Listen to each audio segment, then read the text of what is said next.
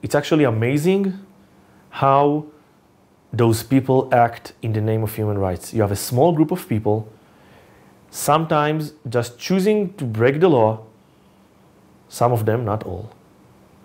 And they can easily arrange for themselves a system of legal protection that nobody else had, only just by calling it a Human Rights Defender Fund.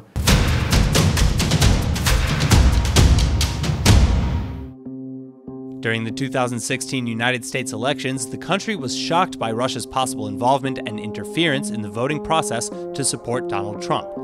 But what if we were to tell you that foreign money is being transferred to Israeli organizations in an attempt to influence Israeli decision-making too, or even to support BDS activists? Well, we're taking an in-depth look into one of the most important human rights organizations, the Human Rights Defenders Fund, an organization that is a home to a refusnik, a lawyer who defends terrorists, and an anti-Israel activist. You can see Khulud Badawi, which worked for the UN and got fired after publishing just lies in Twitter against Israel. You can see Sahar Vardi. She's the leader of a refusnik movement, people that don't want to serve in the IDF because of their ideology. She actually works. She's getting money from one of the biggest BDS organizations in the US. According to their website, the fund's main work is in the provision of legal aid and defense to human rights defenders.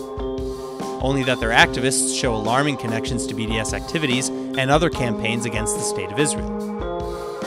A few months ago, a prominent Israeli journalist published a tweet where he acknowledged that he was getting legal help from the organization, and he revealed a disturbing indirect connection between the European-funded organization and the Israeli media. If two journalists are fighting each other on an issue that I care about, I want to know who are the bodies that protecting them and also working with them.